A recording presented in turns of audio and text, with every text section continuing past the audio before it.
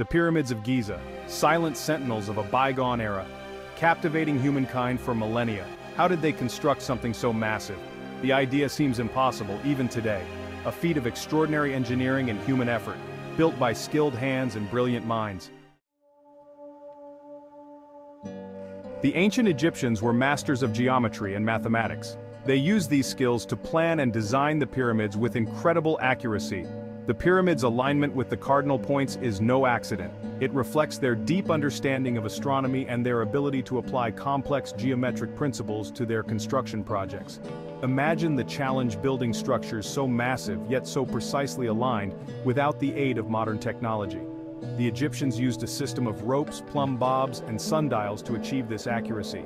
They could determine true north, measure angles, and ensure the pyramid's sides were perfectly straight. This meticulous planning extended to every aspect of the pyramid's design. They calculated the exact size and shape of each block.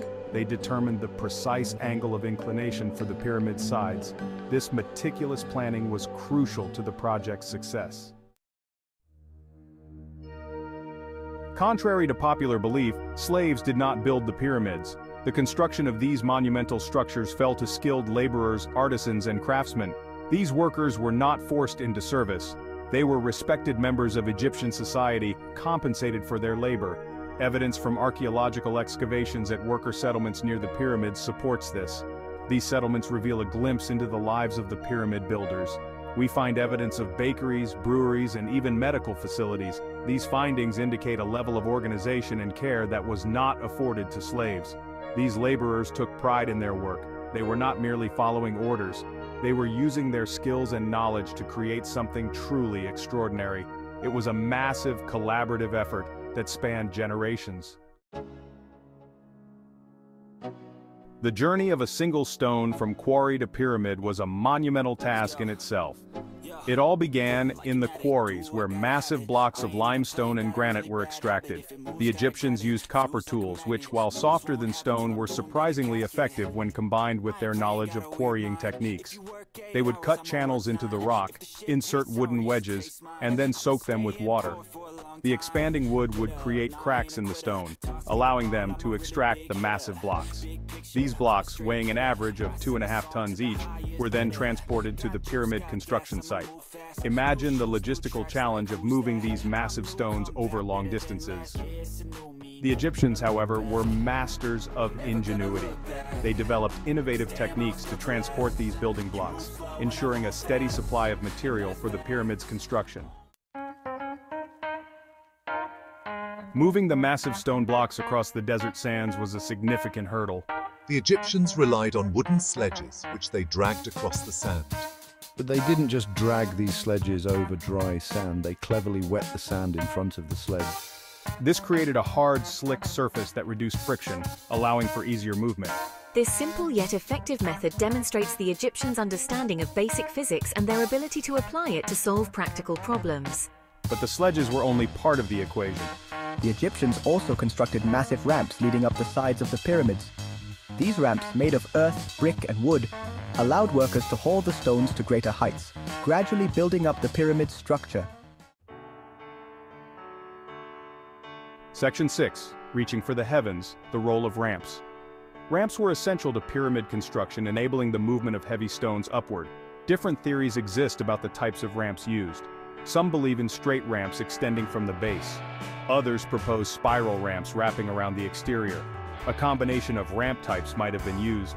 Ramps were engineering marvels, strong and wide enough for stones and workers.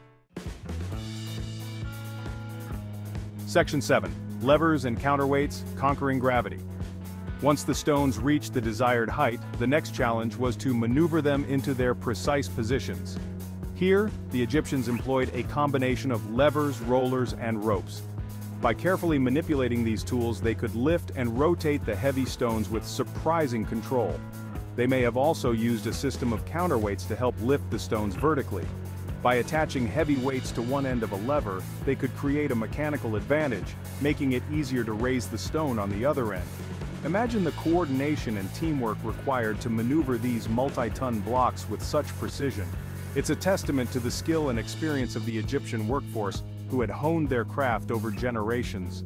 These were not unskilled laborers but rather skilled artisans, working together to create an architectural masterpiece. Section 8. A glimpse into the lives of the builders. Archaeological excavations near the pyramids have unearthed worker settlements that provide valuable insights into the lives of those who built these monumental structures. These settlements were not slums. They were organized communities with evidence of comfortable living conditions. Archaeologists have discovered bakeries, breweries, and even medical facilities in these settlements. This suggests that the workers were well cared for. They had access to food, drink, and medical attention. These findings challenge the notion of slave labor and paint a picture of a workforce that was respected and valued. The discovery of cemeteries near the pyramids provides further evidence of the respect afforded to these workers. Some tombs even contain inscriptions that describe the deceased's role in the pyramid construction. These findings humanize the people who built the pyramids, reminding us that these were not nameless laborers but individuals with families, skills, and a place in Egyptian society. Section 9. A final flourish, the art of polishing. With the pyramid's structure complete, the final stage involved encasing the entire structure in smooth white limestone. These casing stones, quarried from a different location than the core blocks, were carefully transported to the site and then meticulously fitted into place. The Egyptians used copper tools, sand, and water to polish the casing stones to a brilliant shine. The result was a dazzling spectacle, with the polished surfaces reflecting the sunlight and making the pyramid shimmer like a jewel in the desert. Sadly, much of this polished limestone casing has been removed over the centuries, reused in other construction projects or lost to the ravages of time. However, enough remains to give us a glimpse of the pyramid's former glory.